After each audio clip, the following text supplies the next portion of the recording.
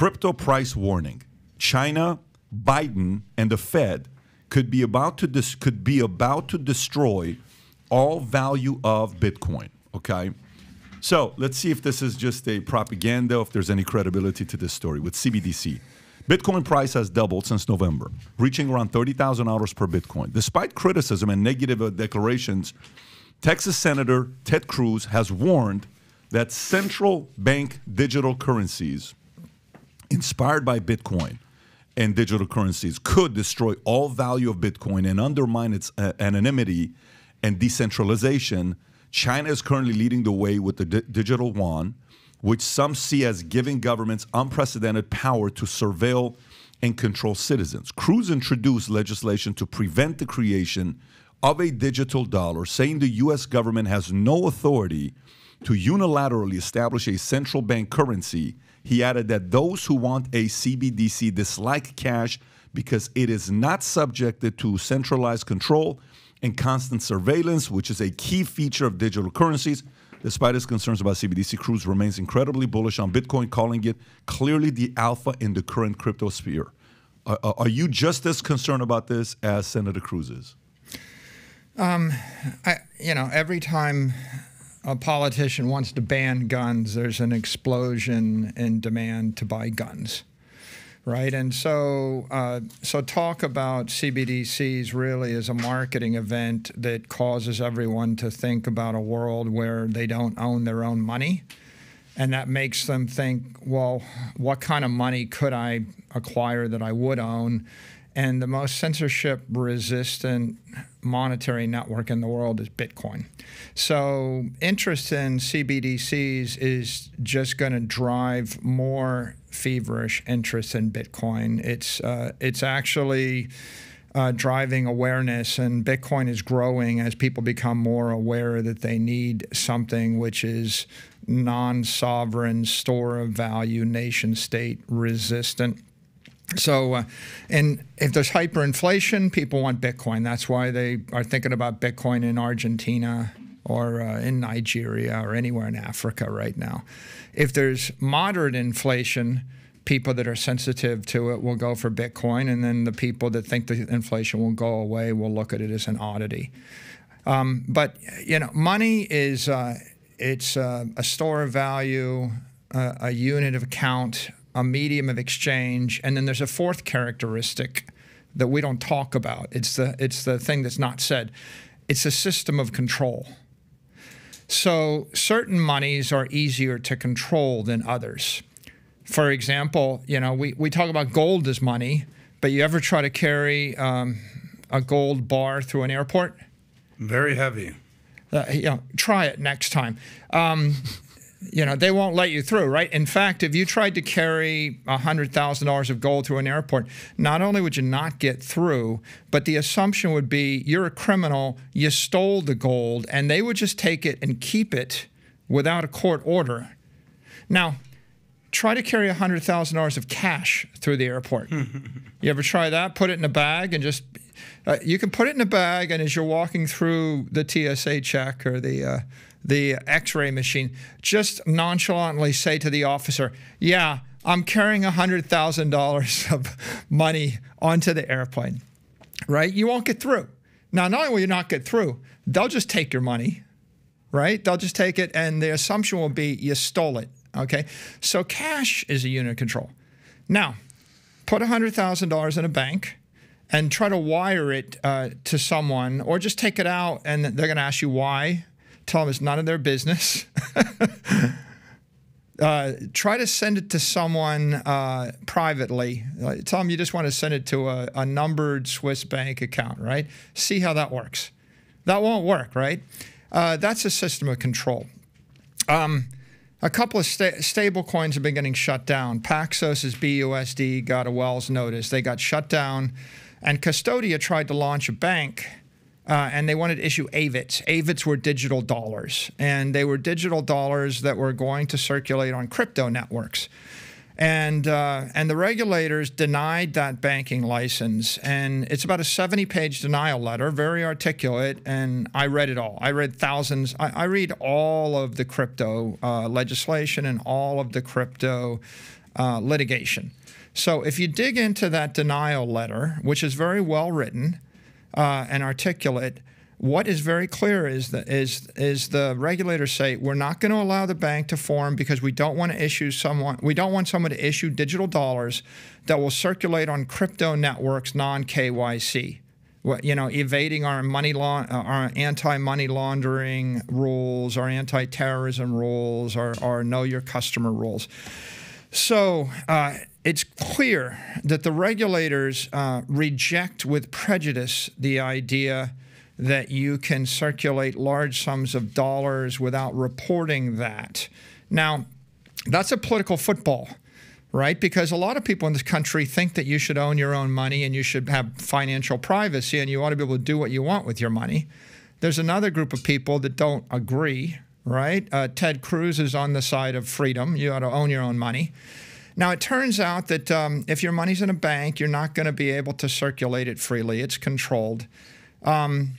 And on the other hand, Bitcoin is the one network you can't control. Ted Cruz's famous line is, "I like Bitcoin for the same reason the Chinese don't like it. They can't control it." Nobody can control Bitcoin. So if you're insecure about being able to own your own money, do you own it? And can you actually use it without asking somebody's permission? Then the solution is not gold. It's not silver coins. It's not stacks of cash. It's not money in a bank in the U.S. It's certainly not money in a bank in Lebanon, Argentina, anywhere in Africa. Those banks won't let you, they won't let you take your money out of the bank. Go look at Nigeria, $42 a day. That's how much you can take out of the bank. They're keeping your money. So the one network that you have that gives you a decent chance of owning your own money and then being able to spend it the way you want is Bitcoin. So I'm not worried about Bitcoin. I do think that there'll be a massive political fight over CBDCs. There's a technical challenge. Our government doesn't know how to issue a CBDC. We don't know how to issue digital currency. The people that are issuing digital dollars are the cryptocurrency people, right? Paxos knows how to issue a digital dollar, right? And the regulators sent him a Wells notice saying, shut it down. So the private market knows how to issue digital dollars. The government doesn't. The EU doesn't. The feds don't. And so even if they wanted to, they can't technically right now without somebody else's help. But as long as Congress is split, right, it seems to me quite clear there's a large faction, by the way, on the Democratic and the Republican side. I mean, Robert F. Kennedy, I don't think, is in favor of a CBDC, nor is Ron DeSantis in favor of a CBDC. So there are a lot of free-thinking politicians in both parties that are adamantly against having a system of control where the government can decide how it used to be $10,000 was the cutoff of the report, right? It used to be you had to report when you wired $10,000, and that was back when $10,000 was worth something, right? It used to be, I think it dates back, what, 50 years or something? So it used to be $10,000 was a lot of money, and then they kept the $10,000 limit, and inflation creeped up, and pretty soon $10,000 is not nearly so much money. And what we're seeing is an encroachment of that, where now people are starting to lobby for the government to get a report on everything spent more than $600, and they lower the number. Well, who is supportive of that? I mean, right now, if you look at Federal Reserve, here's a tweet from Ron DeSantis you were talking about. April 7, the Federal Reserve has made no decision on issuing a central bank digital currency and would not do so without clear support from Congress and executive branch, ideally in a form of a specific authorizing law. A CBDC would not replace cash or other payment options. And then DeSantis at the top says it is not merely ideal that major changes in policy receive specific authorization from Congress. It is constitutionally required. Unaccountable institutions cannot impose a CBDC on Americans. They will tell CBDC won't be abused, but we are wise enough to know better. This wolf comes as a wolf. Michael, the question I'm asking is, this whole thing with 600, forget about the politicians that want it. We understand why they would want it. You can control and see what people are doing. What average voter wants to vote for this? Who the average American that would say, I'm okay with this?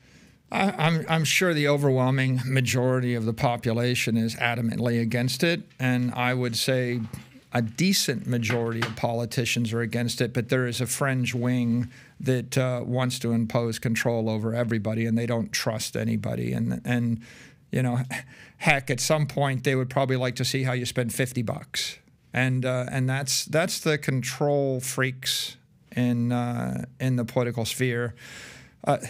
You know, politicians have shown themselves quite capable of interfering in your private affairs, and the last 3 years have shown anything. They've shown that people can come up with some justification to tell you how many people can sit at your dinner table on Thanksgiving, right? And so there'll be some of them.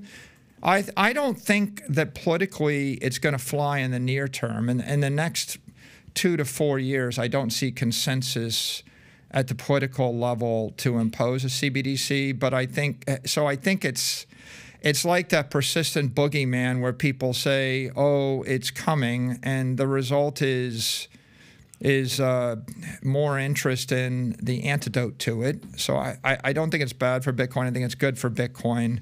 I do think we ought to be concerned about money being used as a system of control. Is very disturbing. Yeah, I think you bring up an interesting point there. And Rob, I just flipped you something. Can you grab that? Speaking of systems of control, I want you to look at this picture of the two diplomats from India and Russia. And I think you know what I'm talking about. It went down in the last 24 hours. I just sent you the link to it, Rob. Take a look at that. The Russian guys on the left, the Indian guys here. Russia has got billions of dollars trapped in India that is in rupees, and India is saying you can't move them. But if you want to use them to pay for labor to build things, we're happy to do things. What do you need built?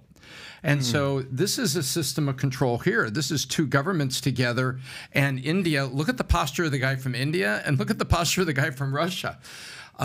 So when we talk about systems of control, this goes all the way up to the way governments control each other. This is India sitting on billions of dollars and won't let Russia take back. India bullying Russia. When would you have thought that would happen? That just doesn't make any sense. But good for them. Good for the Indians. I have a question for Michael. Just on the heels of basically what Pat read about the DeSantis, you know, there's a story here. I think it's SB 7054. It's a question basically regarding Florida. We're here in Miami. We dealt with the traffic. DeSantis, the CFO of Florida is Jimmy Patronis. He had some very harsh words on CBDCs. He called it government surveillance. He said it could lead to financial slavery and political tyranny. So you said that if they were going to have some agenda to push through CBDCs, they would have to essentially have some sort of public-private partnership, right? The government's not going to do it on their own. Who would lead that charge? And how would they sell that to the people? Is it Gary Gensler of the SEC in partnership with certain Congress people? Like, walk me through how it would even happen and get approved via Congress. Well, I mean, to be clear, I don't expect it to happen. I don't think that there is consensus in the Democratic Party or the Republican Party to implement a CBDC. I don't think they know how to do it. I think there's resistance to it.